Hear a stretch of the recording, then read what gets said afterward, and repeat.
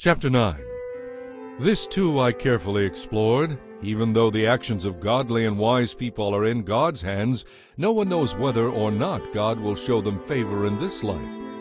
The same destiny ultimately waits everyone, whether they are righteous or wicked, good or bad, ceremonially clean or unclean, religious or irreligious.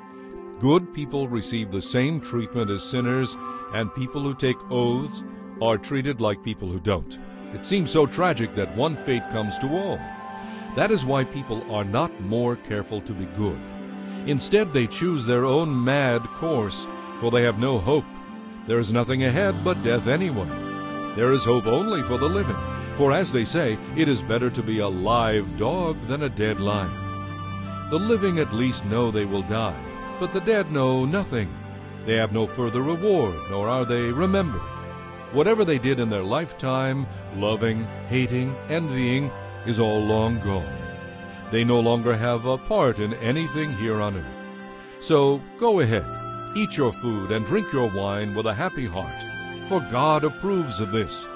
Wear fine clothes with a dash of cologne.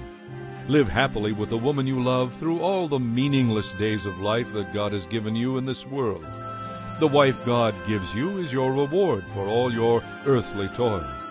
Whatever you do, do well. For when you go to the grave, there will be no work or planning or knowledge or wisdom. I have observed something else in this world of ours. The fastest runner doesn't always win the race, and the strongest warrior doesn't always win the battle. The wise are often poor, and the skillful are not necessarily wealthy. And those who are educated don't always lead successful lives. It is all decided by chance, by being at the right place at the right time. People can never predict when hard times might come. Like fish in a net or birds in a snare, people are often caught by sudden tragedy. Here is another bit of wisdom that has impressed me as I have watched the way our world works. There was a small town with only a few people living in it, and a great king came with his army and besieged it. There was a poor, wise man living there who knew how to save the town, and so it was rescued. But afterward no one thought any more about him. Then I realized that though wisdom is better than strength, those who are wise will be despised if they are poor.